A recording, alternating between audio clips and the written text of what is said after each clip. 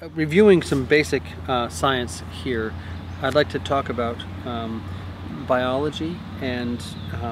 some of the amazing aspects to biology and things that should be considered when about biology when it comes to growing crops. I think the most important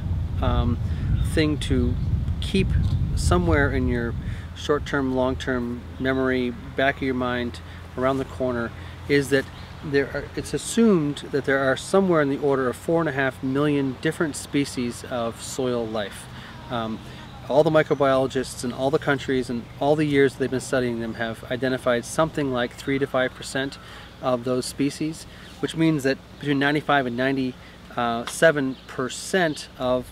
all of the bacteria and fungi that live in the soil have not even been named yet, much less studied and understood. So the soil environment is really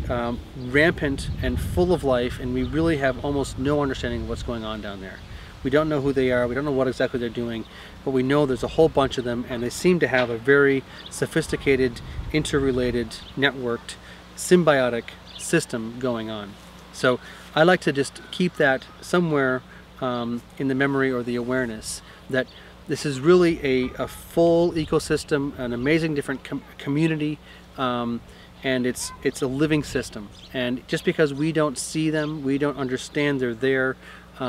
doesn't mean they're not there. And critically, in the same way that we understand that it's important to have a healthy gut, to have good bacteria in our gut, for us to be healthy, it is absolutely critical that the plants have good bacteria in their guts for them to be healthy. And their guts are, again, in contact with the root surface and the root hairs, and also living on the leaf surface.